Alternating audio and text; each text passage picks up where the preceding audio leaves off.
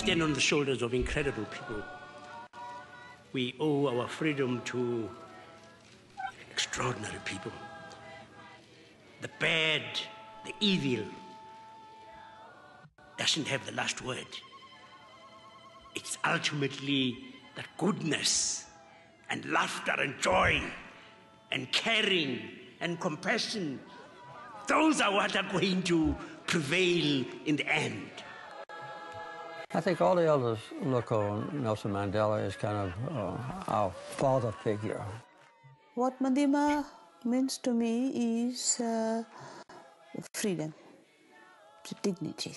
For all of us who are now elders, Mandela already in the 1970s, 80s was someone we knew when he was in prison. And for me, he was a hero already then.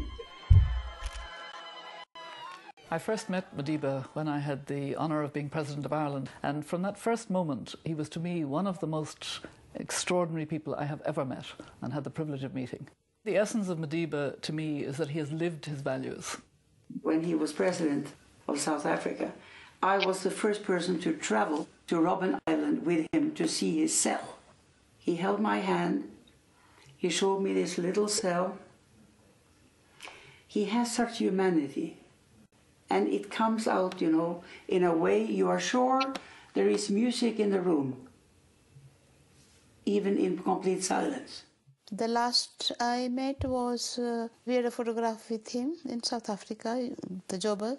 I put a cotton yarn garland on him, which was a symbol of Mahatma Gandhi.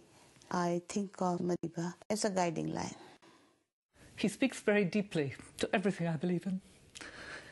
I stood beside him as High Commissioner for Human Rights, and he launched the South African Plan of Action for Human Rights. And then he turned to me and he said, you know, there was a time when I was called a terrorist. And we both laughed, you know, that immediate humour after a very solemn occasion. He is somebody that I profoundly love. Our task is to unite humanity throughout the world. And if you act as an individual, you will never be able to achieve that. I think I'm just aware of what an incredible gift God has given us in him. It is an amazing thing that the ones that are held in high regard, who are revered, would be a former political prisoner. Because the world is saying, I hope that I too, if I were to have experiences such as your own, would emerge on the other side of that experience magnanimous. As a sinner, I will expect you to write a letter to the big man up there.